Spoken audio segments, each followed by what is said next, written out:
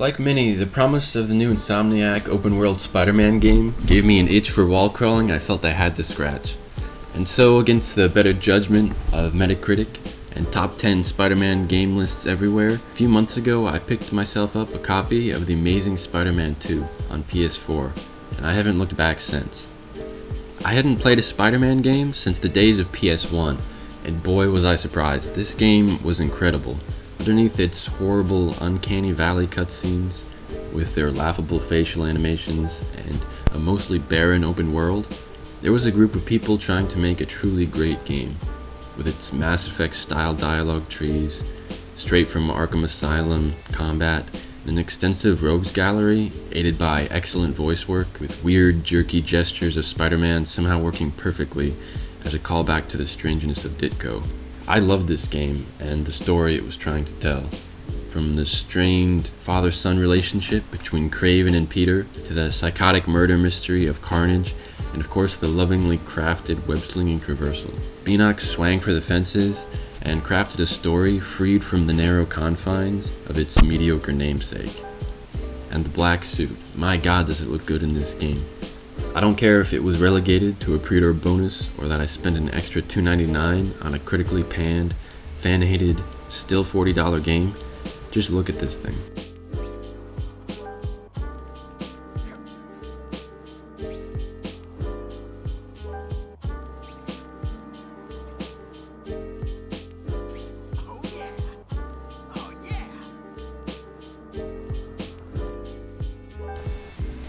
The game starts with Spider-Man's iconic origin done rather well, like some sort of strange Grand Theft Auto 4 mission time forgot. As Peter walks through a dingy New York with quippy pedestrians, walking past a corner store thief on his way to tragedy. He steps out onto the street and hears the gunshot that brings his world crashing down around him. Not a bad way to start a game. Cut to 2 years later, and we find Spider-Man still brooding on the death of his uncle, riddled with guilt and looking for payback.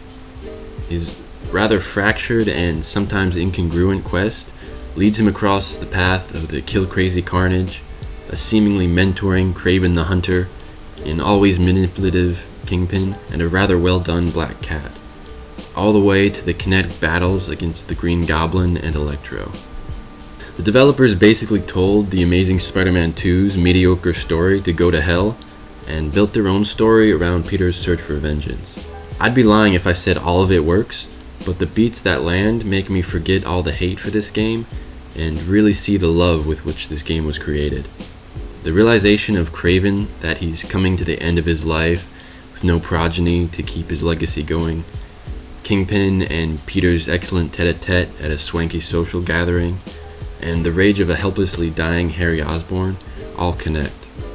Underneath it, straight from Arkham Asylum combat, with some awesomely stylish finishing moves, and an open world deader than Grand Theft Auto 3, this feels like a true video game throwback from the days of yore. Before The Last of Us, before Journey, before games as art. A bad tie-in game with its developers racing against the clock to make something more.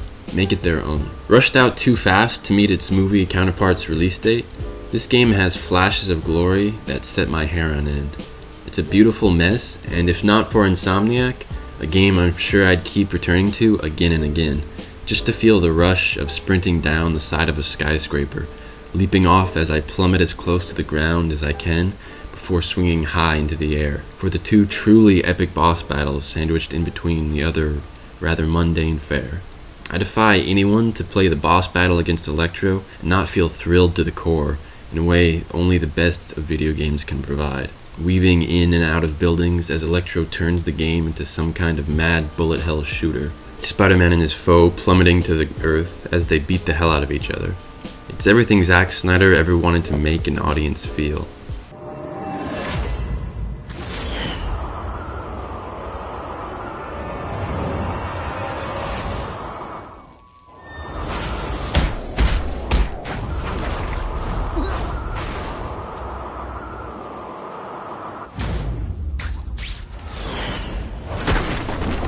And then there's the Spider Slayer. The Spider Slayer. My god, is this thing scary. There are robots in the world that randomly appear to track you. Fail to shoot them down, and you'll be confronted by the laser shooting machine from hell. Fast, deadly, and seemingly invincible, fighting the Spider Slayers is exhilarating. This is what video games can do. Part bullet hell, part bionic commando. This is the Amazing Spider-Man 2 operating at the peak of its powers. This robot is truly frightening as it comes after you, and it's absolutely relentless. I'm sure there is a way to beat it, but I've never managed to figure it out, not daring to look online. It looms over my playthroughs like some dark lord never to be conquered, and it's yet another thing that keeps me coming back to this game. Before they were art, video games were the stuff of B-movies and grindhouse cinema. Crazy, nitro-charged messes made by people who couldn't believe someone actually gave them the keys and told them to drive. Someday there'll be a game maker who plays on these tropes and style, and he'll be lauded as the Tarantino of video games. Until then, we have gems like The Amazing Spider-Man 2. I love The Amazing Spider-Man 2, and I don't care who knows it.